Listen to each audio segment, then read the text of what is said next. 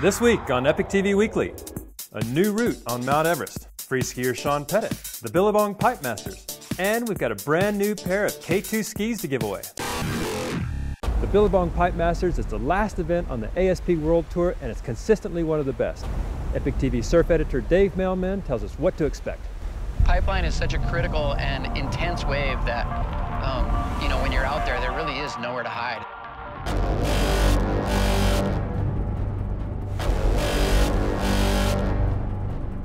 And it's time for the Billabong Pipeline Masters once again. It is the event that all the surfers on the ASP World Championship Tour want to win, the most prestigious tube riding event in the world.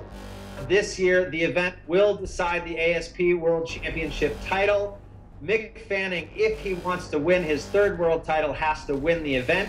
Kelly Slater, to have a chance at winning his 12th world title, has to at least make the quarterfinals. And if Kelly makes the quarterfinals, Joel Parkinson has to finish one spot ahead of Kelly to win his first world title. For more information, check out daily.epictv.com in the surfing column under Pipe Dreams.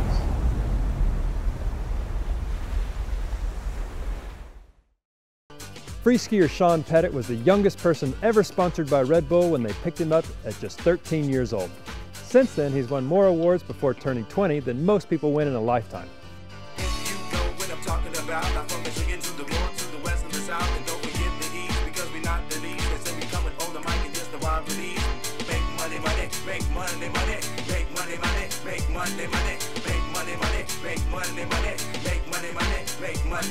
Sean Pettit, welcome to Epic TV. Thanks, man. How did you start skiing so well so early? Good question. Growing up in Whistler played a big part in that. You know, we used to have a lot of really good terrain around here and a big natural playground to really shape that kind of skier, you know? Red Bull sponsored you when you were just 13 years old. Did jacking Red Bull at such an early age affect you in any way, good or bad? I'd never do it. Coming to me at such a young age really helped me just with the opportunities. So, you know, they would send me on film trips that, you know, at 13 I didn't really know how to set it myself. We just got a collection of individuals into our service. Tell us a little bit about the movie and what is the craziest story you have from filming that video?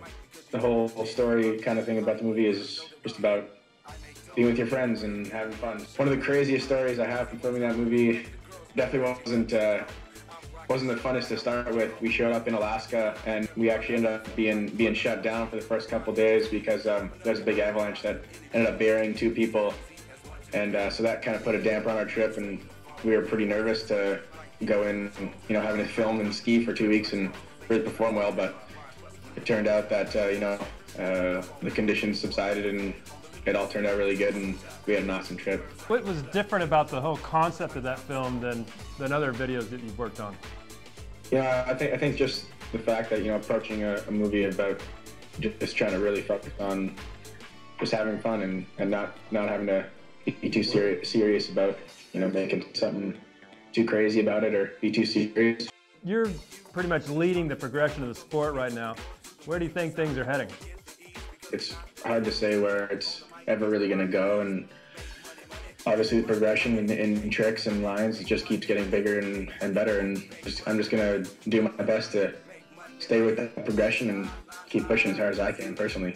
Do you have any specific things you hope to accomplish this season? A lot of the stuff I want to do, you know, involves, you know, working with the camera guys to do some new, cool, creative stuff that not only just focuses on what tricks and what big lines you're doing, but, you know, how it's shot and how it's perceived in post-production, so how it looks afterwards.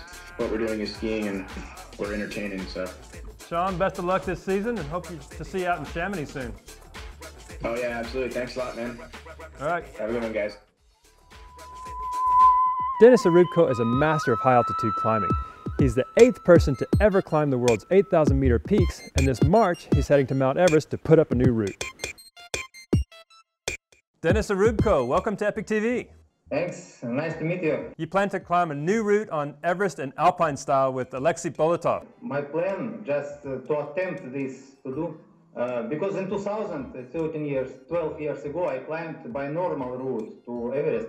But It's an interesting idea to do something new, to develop experience in mountains. If you check information, nobody did new route in Everest, on Everest in alpine style. When you say alpine style, can you explain to our audience what that means? Alpine style, it means something that you climb as in Alps from the bottom of mount, from the beginning till summit, without any turnings, without any oxygen, without any preparation, without any help of any other people, for example, Sherpas.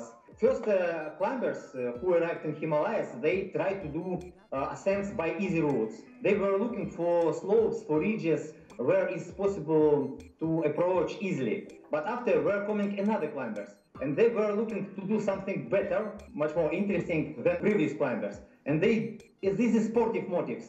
Try to be better, but not personally, just to do something better.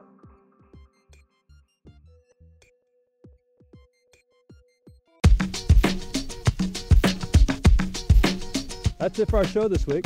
But before we go, I want to give away this brand new pair of K2 Sidestash Rolling Stone Edition skis.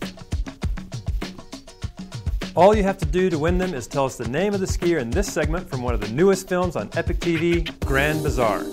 Send us the name in a private message to the EpicTV Facebook page, and remember, you've got to be a member of EpicTV to win.